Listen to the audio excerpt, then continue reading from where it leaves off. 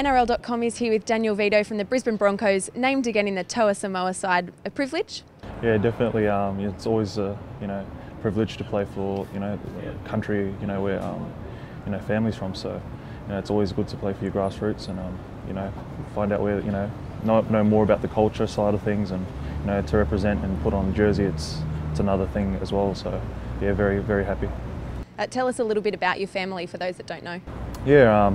So mum's from Samoa, so I actually had opportunity to go there after the World Cup last year, and I got to learn a bit more about my culture and all the things about Samoa and the Samoan people, and it's an amazing place. It's very friendly bunch of people.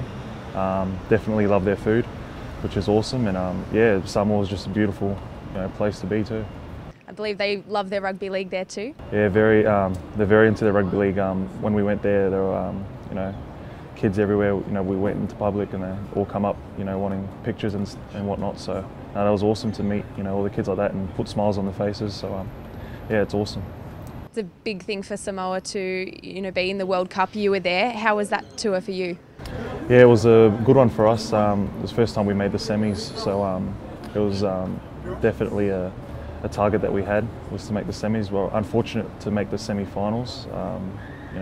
We had a defeat against Fiji there, but we're still very happy to make it that far. So hopefully this test on Saturday is going to be a massive one to go into the Four Nations. So we're hopefully we're going to come out with the trying to get the result and make the Four Nations will be a massive thing for Samoa. So hopefully we pull it off. How important is it that Samoa continues to be put on the map in terms of not just national footy but international footy? Yeah, definitely. It's something that we have to pride ourselves upon. Obviously we want people to know that Samoa is here to play. It's not just a team put together from random. So we've definitely got a good side, and lots of the players from different teams in the NRL. There's a few friendships there as well, which is always good to have in a team. To have that bonding, between the players, and yeah, I think it's going to be an awesome game. Just talking about the side, tell us a bit about them, and who are you most excited about playing alongside?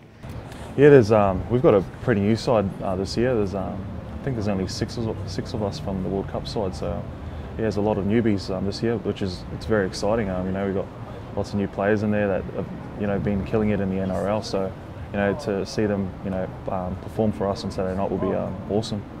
Who are you most excited to be playing alongside? Well, we've got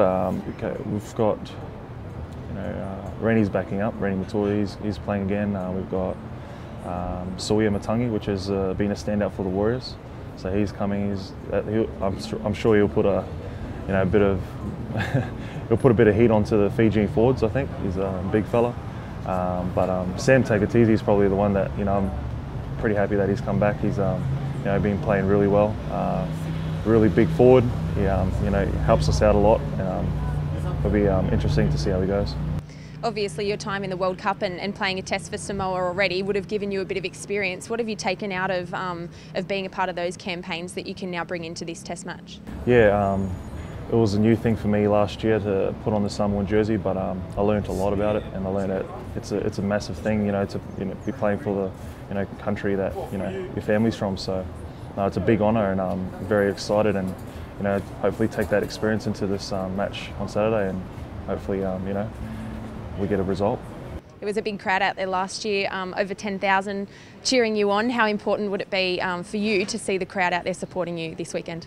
Yeah, we didn't really get the result last year that we were hoping for, but the fans and the Samoan, the people, they're very passionate about their country. So they were still there cheering for us, which is all that matters, to be honest, mate. And this year, I think we owe them.